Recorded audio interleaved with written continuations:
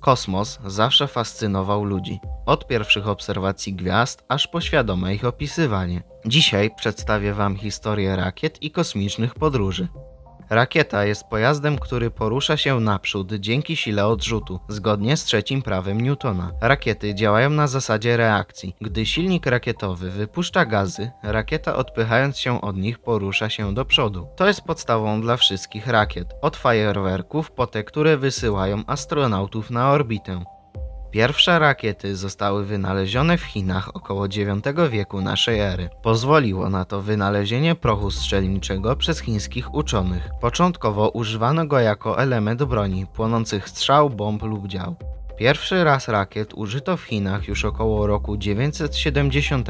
Używano ich w celach religijnych, by czcić bogów chińskich, tak jak do dziś są używane sztuczne ognie. Chiny od X do XII wieku używały rakiet jako broni artyleryjskiej oraz jako fajerwerki. Rakiety były instalowane w fortach Wielkiego Muru Chińskiego i obsługiwane przez elitarne oddziały specjalistów. Technologia budowy rakiet trafiła do Europy wraz z wojskami Chingishana. Imperium Osmańskie użyło tej broni w czasie oblężenia Konstantynopola, najprawdopodobniej pozyskując ją dzięki kontaktowi z Mongołami 2 wieki wcześniej. Z rakietami eksperymentował polski inżynier wojskowy i artylerzysta Kazimierz Siemianowicz. W 1650 roku opublikował w Amsterdamie dzieło Artis Magnae Artilleriae Pars Prima, Wielkiej Sztuki Artylerii, część pierwsza. Przez prawie 200 lat był to podstawowy podręcznik artyleryjski w Europie. W podręczniku Kazimierz Siemianowicz omawia m.in. technologię wytwarzania rakiet, w tym rakiet wielostopniowych, charakterystyki balistyczne rakiet, czy też użycie wielu rakiet naraz w tzw. baterii rakiet, jak i opisuje stateczniki w kształcie litery delta. W XIX wieku Anglicy rozwijali technologię rakietową. Główną postacią w badaniach i eksperymentach z rakietami był William Congreve, angielski wynalazca pracujący nad udoskonaleniem celności rakiet. Rakiety używane były szeroko podczas wojen napoleońskich, a także w Ameryce, kiedy to w 1814 roku użyto je w bitwie o Baltimore. Jednym z najbardziej znanych pionierów w dziedzinie rakiet jest Robert Goddard. W roku 1917 Robert Goddard wraz ze Smithsonian Institution w USA opatentował wynalazek poprawiający w znaczny sposób wydajność rakiety. Dodał on specjalną dyszę do silnika rakietowego, powodującą wypływ gazów z prędkością naddźwiękową. Wynalazek ten podwajał ciąg rakiety i podniósł jej sprawność. Goddard jako pierwszy zbudował rakiety na paliwo płynne. Od 1937 roku w Peenemünde na wyspie Uznam istniał ośrodek badawczo-rozwojowy rakiet. Od roku 1943 Niemcy prowadziły seryjną produkcję pocisku balistycznego V2, pierwszego udanego pocisku rakietowego. Szefem niemieckiego zespołu konstruktorów był Werner von Braun. W okresie II wojny światowej ZSRR, USA i Wielka Brytania używały broni rakietowej na masową skalę, lecz były to niekierowane pociski znacznie mniej zaawansowane od V2.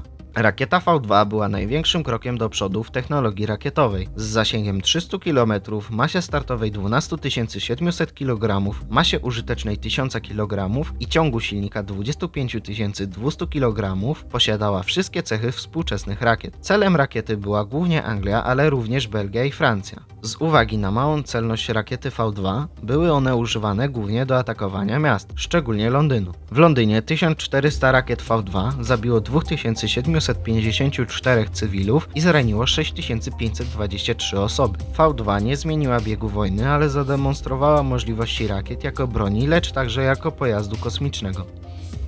Po wojnie ZSRR, Anglia i USA prześcigały się w pozyskaniu technologii niemieckiej. Po kapitulacji Niemiec von Braun wraz ze współpracownikami poddał się wojskom amerykańskim. Amerykańskie władze w obliczu rysującej się konfrontacji z państwami komunistycznymi chętnie przyjęły zespół von Brauna. Związek Radziecki dla przechwyconych naukowców niemieckich utworzył ośrodek naukowo-badawczy Instytut Rabe w Nordhausen, gdzie mieli kontynuować oni swoją pracę. Jednakże 22 października 1946 roku NKWD aresztowało ich wraz z rodzinami. Grupę około 5000 osób wywieziono w głąb ZSRR, gdzie mieli kontynuować swoją pracę pod ścisłym nadzorem radzieckich służb. W ten sposób zapoczątkowano zimnowojenny wyścig kosmiczny, którego ukoronowaniem była misja Apollo i podróż na Księżyc. Celem programu Apollo było lądowanie człowieka na Księżycu.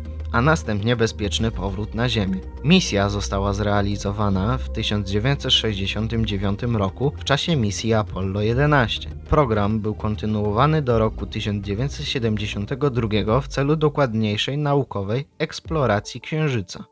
Warto podkreślić, że Amerykanie lądowali na Księżycu 6-krotnie. Całkowity koszt programu wyniósł $25 miliardów, ilość pozyskanego i dostarczonego na Ziemię materiału to 381 kg. Lądowanie człowieka na Księżycu wymagało zaledwie 6 lotów próbnych. Program Apollo zrodził się po słynnej deklaracji prezydenta Kennedy'ego, który w 1962 roku zapowiedział lądowanie człowieka na Księżycu.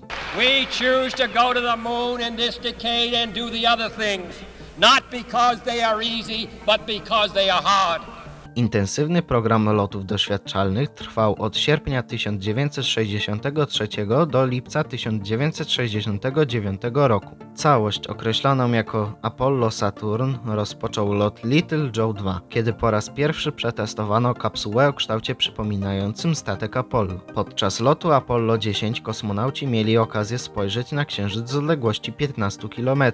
Po lotach Apollo 11, 12 i 14 astronauci wracający z Księżyca byli poddawani kwarantannie. Obawiano się, że na Księżycu astronauci mogli zarazić się niebezpiecznymi bakteriami. Warunki panujące na powierzchni Księżyca są tak surowe, że wykluczone jest istnienie tam form życia. Nie można jednak było wykluczyć obecności mikroorganizmów w podpowierzchniowych warstwach gruntu. Nawykłe do surowych warunków bakterie mogłyby na Ziemi doskonale się rozprzestrzeniać. W odpowiedzi na program Apollo, ZSRR pracowało nad programem kosmicznym Sojuz, któremu poprzez wiele błędów i usterek nie udało się wylądować na Księżycu. Finalnie rakiety Sojuz służyły do obsługiwania stacji kosmicznej Mir, a później do obsługi Międzynarodowej Stacji Kosmicznej. Osobliwą fazą rozwoju rakiet był amerykański program wahadłowy STS i radziecki Buran, polegający na wysyłaniu wahadłowców, które w przeciwieństwie do rakiet Saturn V były wielokrotnego użytku, co zmniejszało koszty prowadzenia programów kosmicznych. Największą rakietą w historii jest Starship Elona Muska, której długość to 120 metrów, czyli o 10 metrów więcej niż Saturn V i o prawie 60 metrów więcej od największej rakiety typu Sojuz. Dzisiaj rakiety używa się do umieszczania kolejnych satelitów na orbicie, dostarczania zaopatrzenia oraz wysyłania astronautów do Międzynarodowej Stacji Kosmicznej.